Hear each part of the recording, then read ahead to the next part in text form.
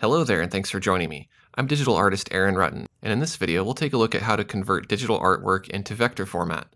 So this is artwork that I created in Corel Painter, and I used the brush tools to go ahead and freehand draw all of these shapes here, because a lot of the time that's easier and more intuitive than using the shape tools in Illustrator.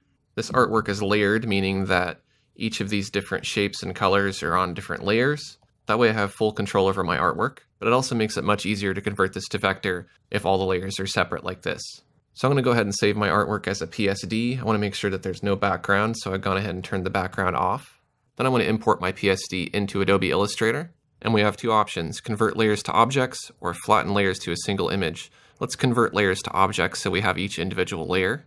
Now you can see, just like in Photoshop, I have each of those layers separate. Next we'll want to locate the image trace palette, which is found under Window, and then Image Trace. I'm going to start with the background on this layer called Head Image. I'm going to select it by clicking on the little dot here in the Layers palette. And we have lots of options here under Image Trace. If we look under Preset, there's some presets. I have a few that I created custom down here. But basically what you're deciding is how many colors you want to convert this to. These are all single layers with single colors, so this should be pretty easy. I'm going to click on the advanced little flyout here, that way I get some more options. And basically what I want here are just two colors. I want black and I want the transparent background color. So I'm going to set the threshold to 2, and I'm going to choose Ignore White, because I want the background to be transparent, not white. We can click on Preview to see a preview of what the trace is going to look like. I think that looks pretty good. So if we want to go ahead and apply that trace, we'll click on Expand up here at the top. And now you can see it's converted that into a vector shape. So for example, I can select a node and I can reshape it like so. Or if I wanted to change the color of that layer to something else, I could do that very easily. Let's go ahead and continue doing that with the rest of the black layers. Now to make things quicker, I've gone ahead and saved some presets. You can do that here in the menu, Save as New Preset. And this is Convert to Black and White minus the white background. So basically the same settings that I just used. Now all I have to do is just click Expand, and I can really quickly go through here and convert each of these layers. Now that I've converted all my black layers, let's take a look at how to convert some of the colored layers here. I'm going to go to this Color to Image, which is all of my red colors here. I'm going to choose another preset, which is Convert to Color, 2 colors. That looks pretty good, so I'll click on Expand. Do that with the blue layer as well. The settings that are being used here are Color for the mode, and the palette is automatic, and Ignore White is checked. I'll go ahead and expand that. Now it gets a little more tricky when we're dealing with white, because if we convert it to black and white and we ignore the white, then essentially we have nothing. It turns that white invisible. So what we have to do instead on the white layers is we have to go to Edit, Edit Colors, Invert Colors. Then we want to convert it to black and white.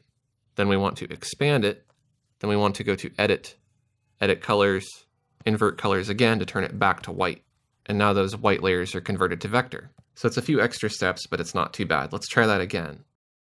Let's select that white layer, go to Edit, Edit Colors, Invert Colors. We'll trace it in black, ignoring white. We'll want to make sure to expand that first, and then we'll go to Edit, Edit Colors, invert it back to white. I'll do that with the final layer as well. So now I'll just go through and double check that I converted all of the layers. And it looks like I did, but there are 2 layers that I want to fuse together, the body and the head. Those don't need to be separate. So I'm going to hold Shift and select the head after selecting the body. I'll go ahead and unite those together using the Pathfinder, and we can just delete that extra layer, and now the head and the body are together.